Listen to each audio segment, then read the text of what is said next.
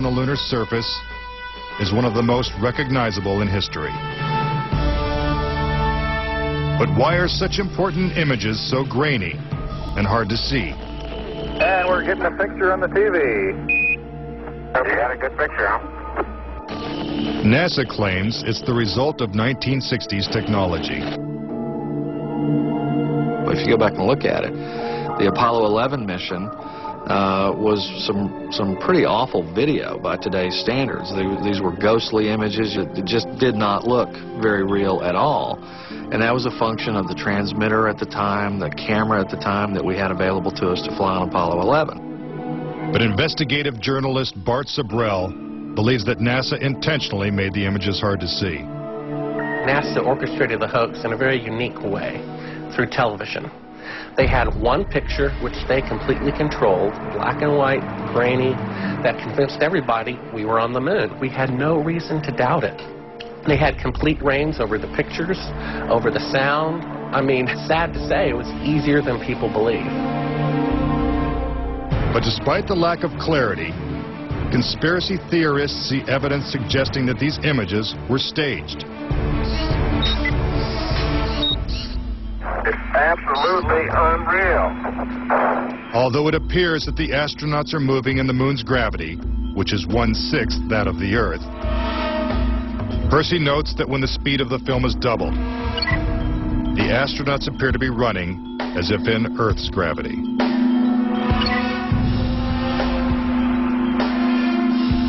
Also, when the footage of the lunar rover is doubled in speed, it looks as if it's driving here on Earth.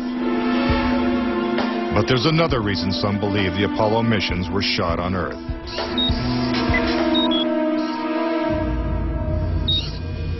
If there is no air or wind on the moon, why is this American flag waving? The fact that the flag flaps on the moon where there's no atmosphere means that there must have been a little blast of wind out in Area 51 where they shot this. Could these questionable images simply be the result of astronauts struggling to plant the flag into the lunar surface? Or is there more going on than meets the eye? What about the still photography?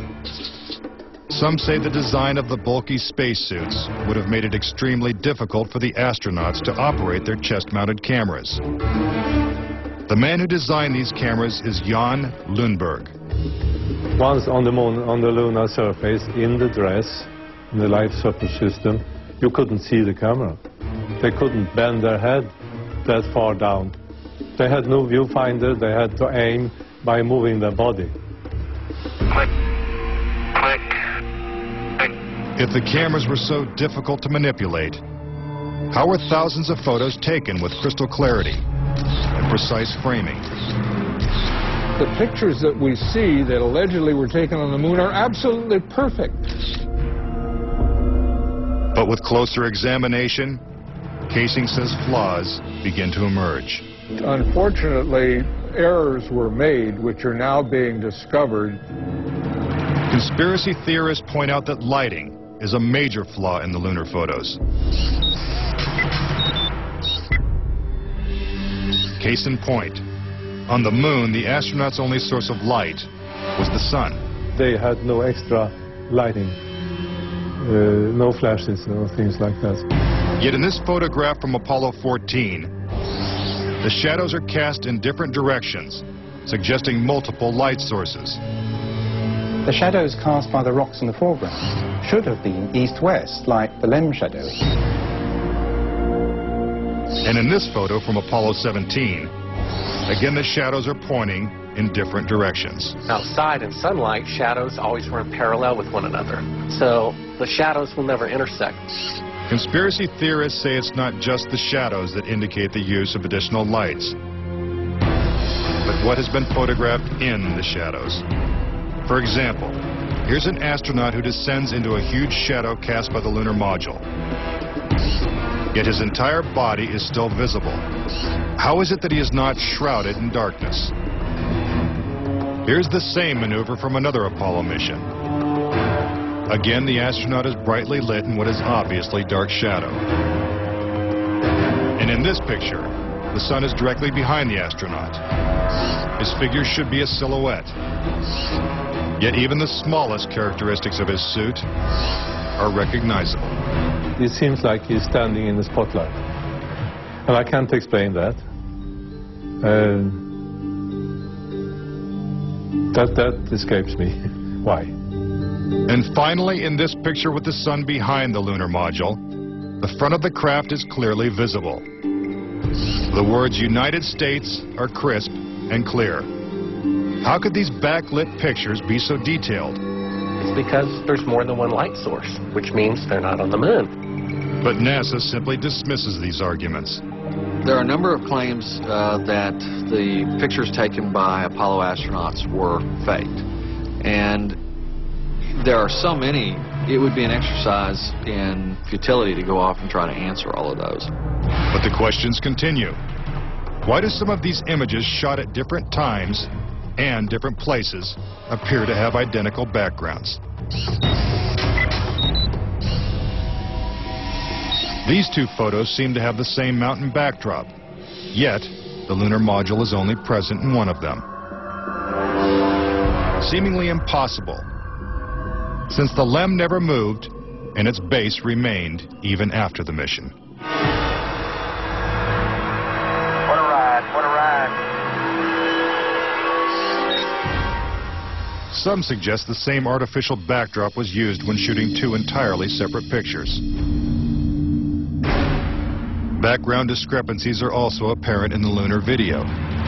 The best evidence are some pictorial anomalies in the photographic record of the trip to the moon. There is one for Apollo 16 where the same shot, the same hill, appears in 2 different days. This tape was shot on what was reported to be the first of Apollo 16's lunar excursions. But it couldn't pick a better spot. And this video was from the next day at a different location. That is the most beautiful sight. NASA claims the second location was 2.5 miles away. But when one video is superimposed over the other, the locations appear identical. The conspiracy theorists see that as evidence that we didn't go to the moon, that it was staged, and the opposite point of view is that it's a case of bad editing. It's absolutely unreal. Conspiracy theorists claim that even closer examination of the photos suggest evidence of doctoring.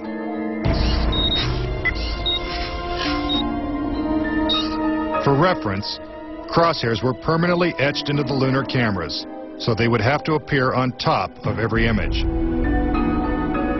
But in this photo, a crosshair is behind a part of the lunar rover.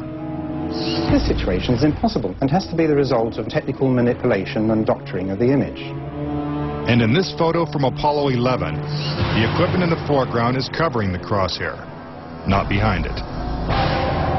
And in another from Apollo 12, the American flag is covering one crosshair and the astronaut is covering the other. When presented with these questionable photos and videos, NASA refutes the conspiracy theories. Some range from incredibly complicated to incredibly goofy. There are arguments that are wrong optically, they're wrong physically, they're wrong scientifically, they're wrong historically. There's a great deal of claptrap that is sort of woven in to these arguments.